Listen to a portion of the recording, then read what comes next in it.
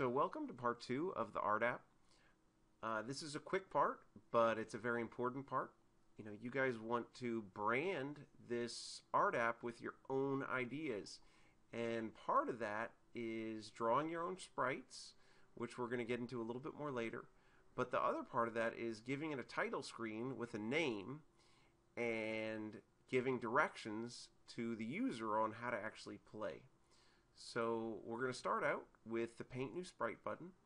I'm going to click that, and real quickly I'm going to give this thing a cool little look. So I'll come and fill this in, zoom out a little bit, and I can type in some text and call this thing, I don't know, I guess we'll call it my Rainbow Flower app, art app.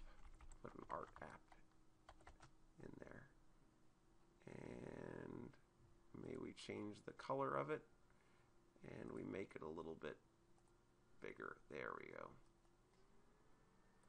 And I'll come into it and I'll give people some directions on how to use it. Press 1, 2, 3, 4, and 5, and 6 in my app. You guys might have less than me. Period 2. Change modes. Drawing modes. We'll put drawing modes. Yeah. And then press spacebar to change stamps. Cool. And then I'll hit OK. And there it is. Alright, you guys make your own loading screen. Now again, you guys can go ahead and put images on this, draw all sorts of things on it.